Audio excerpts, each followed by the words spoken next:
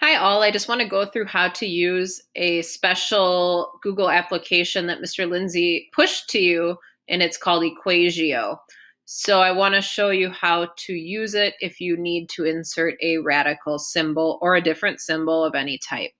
So this is actually your homework for dividing radical expressions. I'm not going to give you the right answers on it, but I want to go through that as well. On the side, I gave you 6 problems, and then on the side, I kind of gave you essentially a hint as to how to solve the problem. So for example, in the first problem, they're both perfect squares, so simplify and solve. Next problem, the denominator can actually be divided into the numerator, so you should do that. That's actually the same down here. When we get to this side, these three, you must rationalize the denominator, and I showed you, or I implied to you how to do it. You have to multiply the top and the bottom by the denominator. So this one, you'd multiply top and bottom by square root of 5. This one, top and bottom by square root of 8, and this one, top and bottom by 3 square root of 5. And then you'd finish by simplifying. But how do you get that radical symbol in there? Well, you've got hopefully something called EquatIO. If you don't, you should probably get it from the Chrome store, EquatIO, EquatIO. It is this little symbol right here, and we would like to start that. See how it says EquatIO on it? All right, so I'm going to click it to start it, and it's going to have access to this site, and it's down here at the bottom. And I want to go ahead and, oops, not that one. Let's see if I can move this.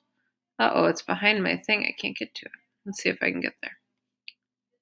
All right, it's the first one that says EquatIO on it. So it's the first one that you can click, and you start typing the math here. So let's just randomly say that the answer is 6 square root of 7.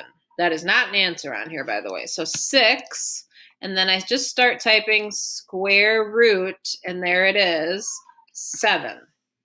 All right, so let's say that's my answer, and I would like to insert that then. It's going to insert as a picture, so make sure that this is all right, and then you insert the math, and it does all this fancy stuff, and it's going to pop up there as your answer. And you can stretch it bigger should you need to or whatever, but I need you to put your answers next to them.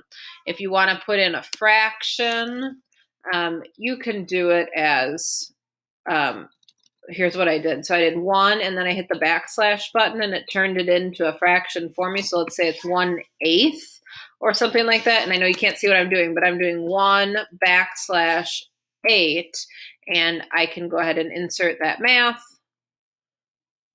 If it lets me, oh, it's right here. And maybe that's my answer or whatever, okay? So I want you to know that you can use this EquatIO to do this type of math, and that's how you're going to get your radical symbols in and your fractions in and such. So we'll stick your answers on this sheet for me, read the directions, and good luck with everything. Hope to see you all very soon.